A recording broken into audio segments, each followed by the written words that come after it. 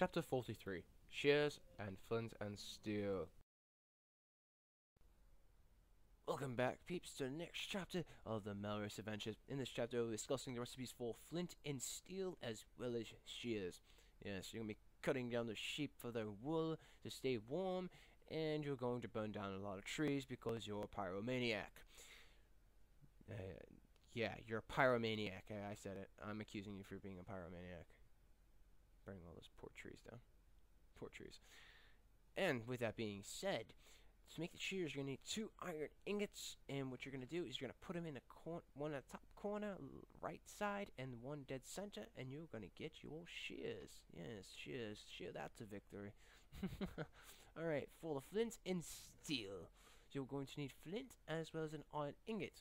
Put iron ingot right at dead center, and right above it you're going to put your flint, and you're going to light things on fire like a pyromaniac you are. Just don't stand in fire or jump in the lava. But make sure you have a lava bucket with you at all times, as well as water. Survival of the fittest. Alright, peeps. I'll see you guys in the next chapter. Stay awesome.